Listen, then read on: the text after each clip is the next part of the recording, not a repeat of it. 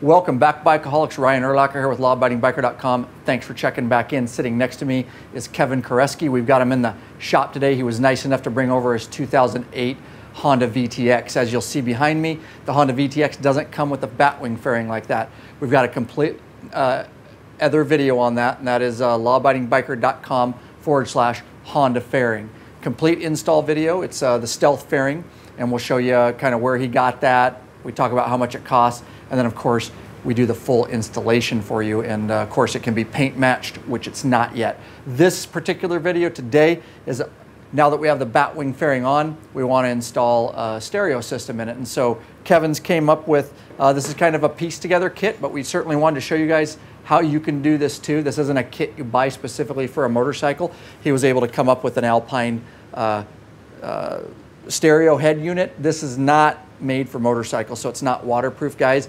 Something you might want to think about when you're installing, but Kevin's aware of that, and he'll just have to keep the water away from it. It actually comes from an automobile. So additionally, he's got just some Pioneer speakers. We're pretty sure this is hot too. Definitely probably hot if Kevin brought it, but we're not, never mind that. Anyways, we also got speakers, and these are also automotive speakers. So a lot of the aftermarket motorcycle stuff, guys, you know, is waterproof, so you can wash your bike. He's not going to be able to, he's going to have to be real careful when he's doing that, but nonetheless it will work. And we've got some wiring we're going to have to tie into power. We're going to show you all the ins and out of that. And of course this fairing is made, when he ordered it, the stealth fairing was made for a deck, and he got the one with that you can fit two 4.5-inch speakers in. So with that said, I say let's dig in and get started, huh? Okay, now to start this project off, we've got to take the front of this Batwing fairing off. They're starting at the top and removing the 3 bolts and nuts that hold the windshield on and the top part of the fairing together. They're using a 4mm Allen and a 10mm box end wrench to take that off. When they get done with those top 3, they'll be able to pull the windshield out, and then they'll have to move to the bottom. Underside of the fairing there are 4 screws or bolts, 1 on each or 2 on each side. Those are also a 4mm Allen wrench. They're going to take those out, and then they'll be able to pull the front of that fairing right off. Now they've got all the bolts out of the fairing, the 3 on the top and the 4 on the bottom. They're going to lift that front piece off, and as you see, now we have access to the inside of the fairing. Now we can mount the stereo in the center in that rectangular slot, and then the speakers in the round holes. Now to get ourselves into some hot and negative terminals here, we're going to remove the seat. He's got a 5mm Allen on the back to take the bolt out of the back. Then he's got a 12mm ratchet. There's a bolt on each side he's got to take out to get access to the battery and take the seat off. Our plan is to hook the positive and negative directly to the battery, and then we need to find a remote power. When I say remote power, I'm talking about a switch power, something that turns on and off. That's what cues the stereo to turn on and off with the bike. And there goes the seat. Okay, now we have the seat off. On each side of the bike, there are some chrome trim pieces you see that pull just out. They're pushed into grommets, rubber grommets and connections. Real similar to a Harley, actually. By pulling those off, we're going to get access to the battery and some wires, and we're going to remove some stuff to get into the battery here.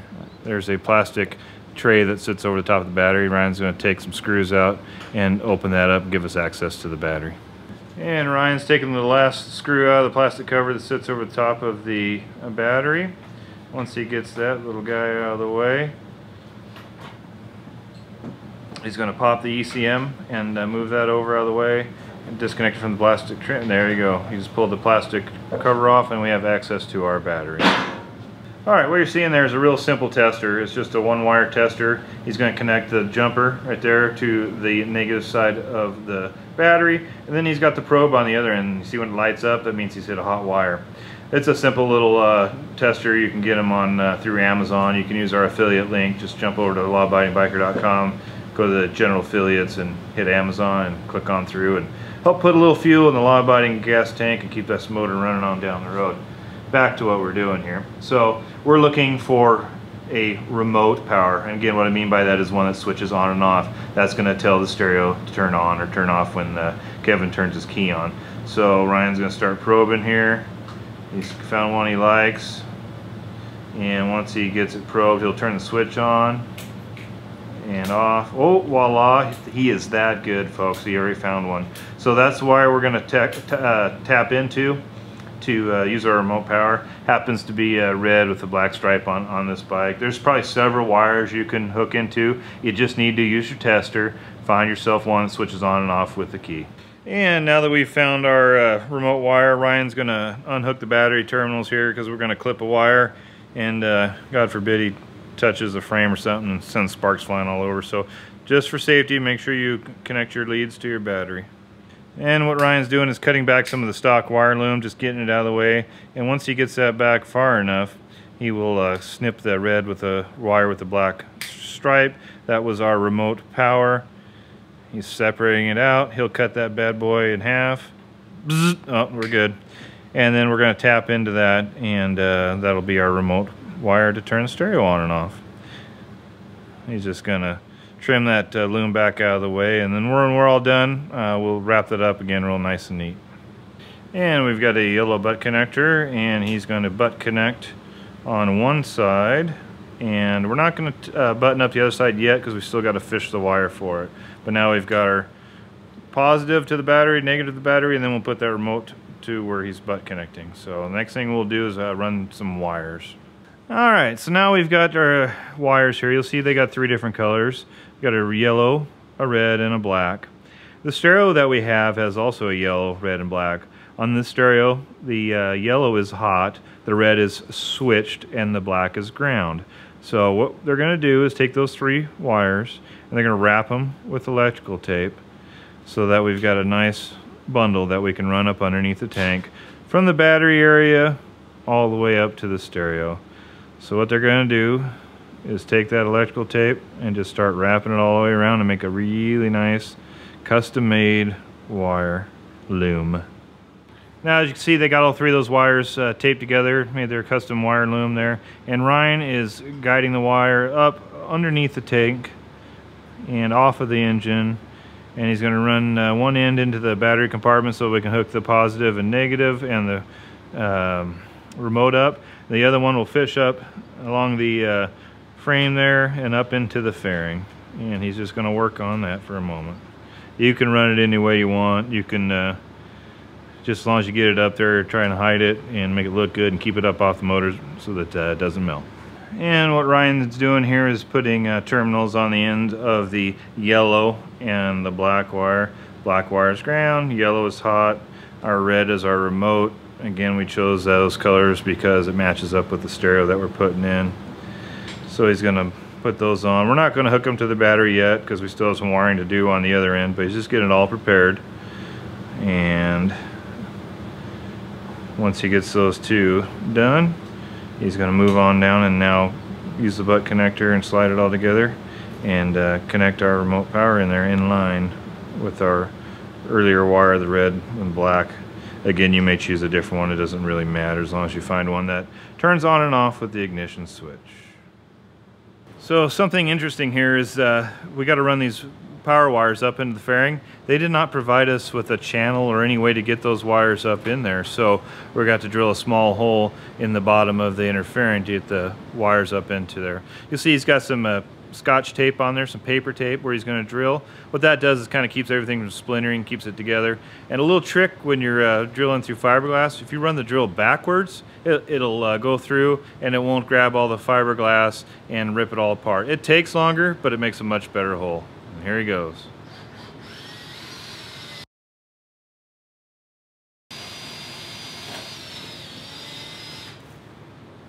And now we've got the hole drilled through there where Ryan's pointing at. Now you can't see the underside of that fairing when it's mounted, so we weren't too concerned about it. But if it's a hole you're going to see, like when we go to mount the speakers, you're going to want to make sure that you drill through from the painted side so you get a nice clean hole on that side and there's no splintering. Again, we weren't too concerned about it because you can't see up in there and see that. Hopefully you're enjoying the video. If you want to make sure that content and these free videos keep coming your way, there is a way you can support us. Head over to lawabidingbiker.com/Patreon, P-A-T-R-E-O-N. The community is growing over there. We'd like to have you involved too. There's no risk over there. You can sign up for a certain level and pay a certain amount per piece of content with a cap. Absolutely no risk. There are some benefits over there. T-shirts and a private Facebook group and some premium content. All depends on what level you sign up as. but that is a way that you can assure the content keeps coming your way. lawabidingbiker.com/Patreon, Patreon. Of course, if you ever want to just leave a flat donation, we do accept that too and appreciate it. lawabidingbiker.com/donate. Don't forget to check out that weekly podcast, guys. It's on fire. Ton of content we're putting out. Get involved over there. It's the Law Abiding Biker Podcast. All right, let's get back into your video. Now Ryan, because he's got small childlike hands, is the one that's going to be fishing the wire up through. You can see it poking through. Kevin's going to grab onto it and run it up on through so that we can wire up the deck. Okay, so we ran into a little issue here, fitment issue. The hole is not quite wide enough, as you can see, to get the cage in for the stereo. So what we're going to do here is use our trusty little Dremel tool and take just a little bit off. I mean, it's you know, very, very small amount. So Kevin's going to use that Dremel tool, just make the hole a little bit wider. All right, now you can see we've got the cage for the stereo mounted in there. A little tip there, safety tip, is when you're dealing with fiberglass and you're cutting and grinding, make sure that you wear at least a dust mask just to keep the particulates out of your lungs. It's kind of nasty stuff. So we've got that in there now, and I'm going to go around the other side and we'll show you how to use the tabs to secure that cage to the fairing. All right, now Kevin's working on the front side, and you're looking at the cage from the back side. You'll see there's lots of little tabs in there, and what you do is you push these tabs down and wrap them up against the fiberglass. There's several of them. Just go all the way around there and just push them all down and get it snugged in there. And when he gets done using all those tabs all the way around, it's going to securely mount that cage to the fiberglass fairing. Now he's working on top there. I'll push that one up. You can tell it's just slowly getting more and more solid as he does that. All right, now Kevin's got the cage securely fastened to the fairing. He's going to put the deck in place. You push the wires through the cage.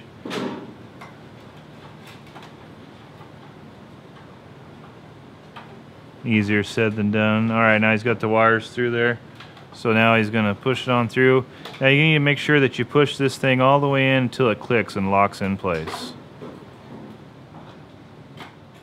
All right, we got the deck mounted in there, and we've got our red, yellow, and black wires coming from the bike. We got our red, yellow, and black wires coming from the stereo because we're nifty like that.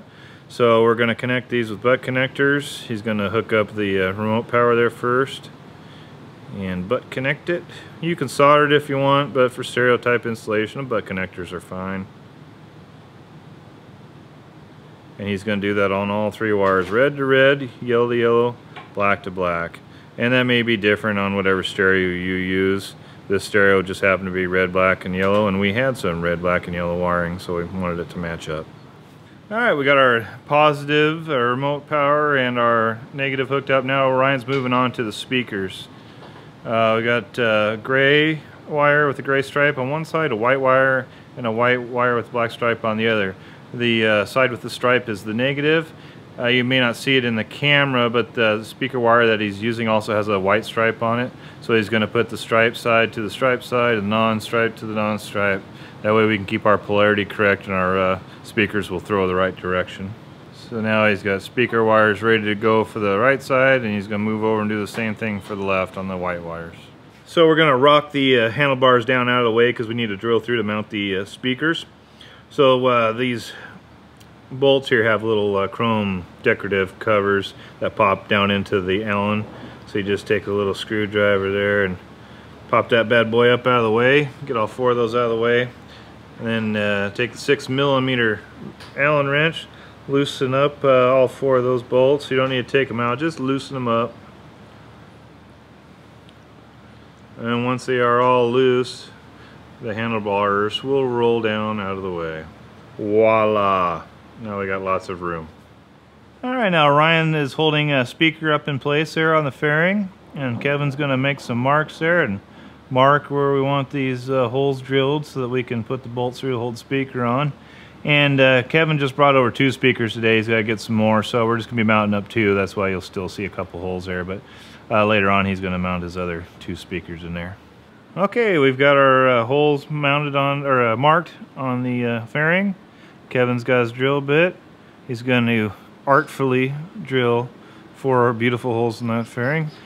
Again, remember, if you run the drill backwards, it will take you a little more time to get the bit through, but it doesn't grab onto the fiberglass and rip it all apart. And he's doing an excellent job there. And he's going to drill that hole, then he's going to go around and do all 4. And now Ryan is holding the speaker in place, and Kevin's going to put the bolts through. We got some 8/32, or actually number 8 by 32 thread, I believe it is. 3/4 inch long bolts, number 8 bolts, 3/4 of an inch long. And Kevin is going to put them in while Ryan's holding the speaker. And he's going to start with 1, just work his way around there and get all 4 of them in there.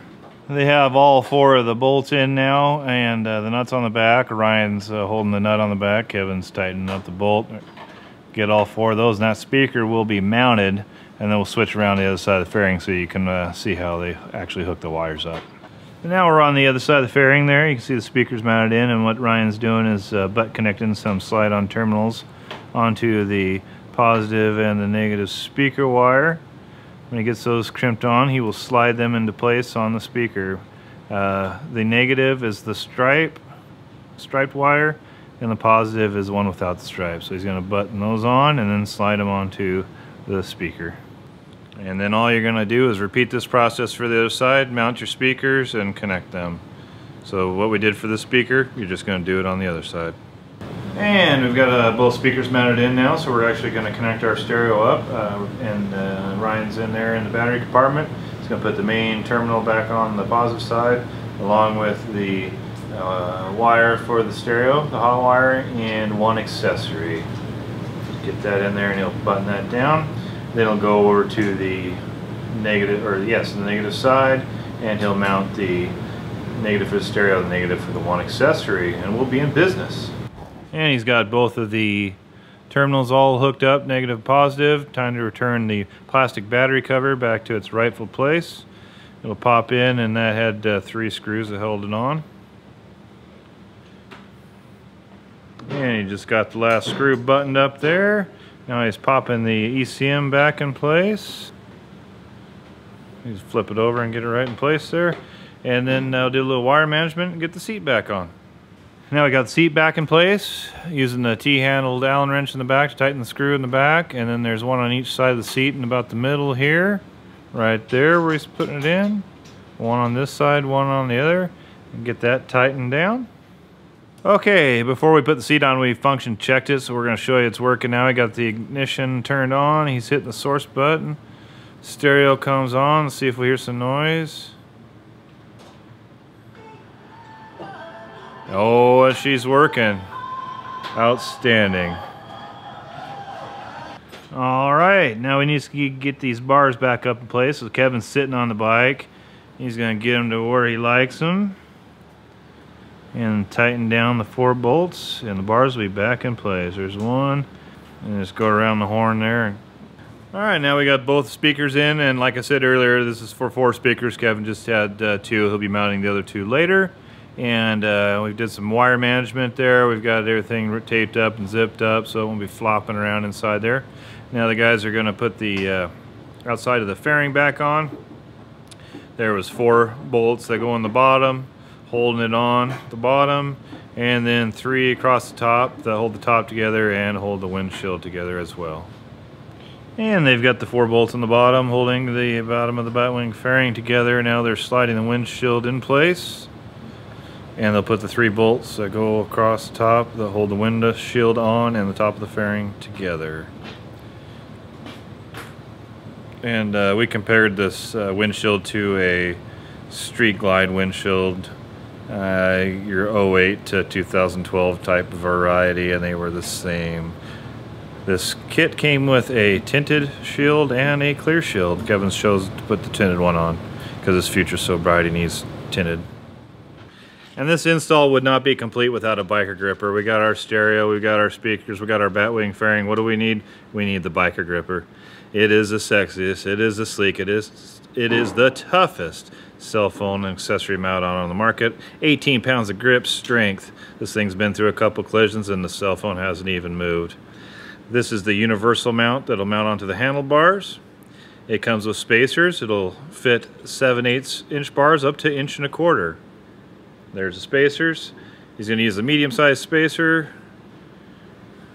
Put the universal mount around there and tighten it down.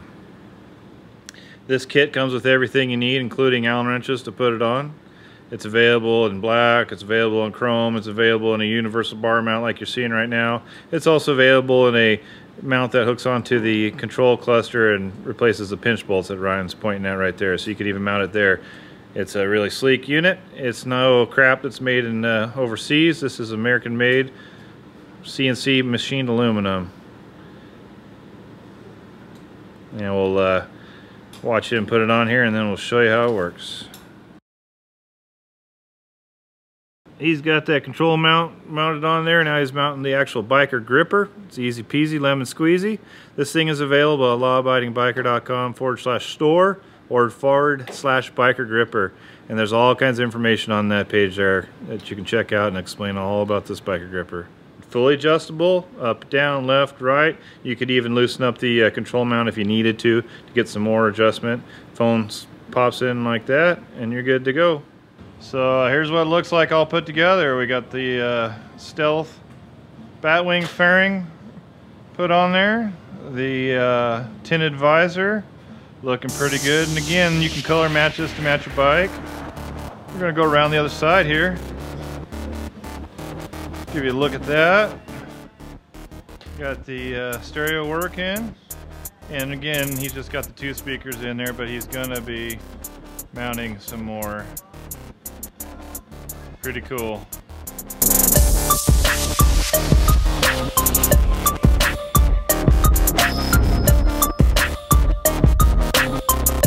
If you're not subscribed to this YouTube channel, you are really missing out. We have a ton of videos in the works for you guys, so get subscribed. Also sign up for the free email club, lawabidingbiker.com/email club. We will shoot you an email when we come out with new free videos. Also, do not forget to check out that weekly podcast. It's the Law Abiding Biker Podcast. It's heard worldwide. All right, peace out.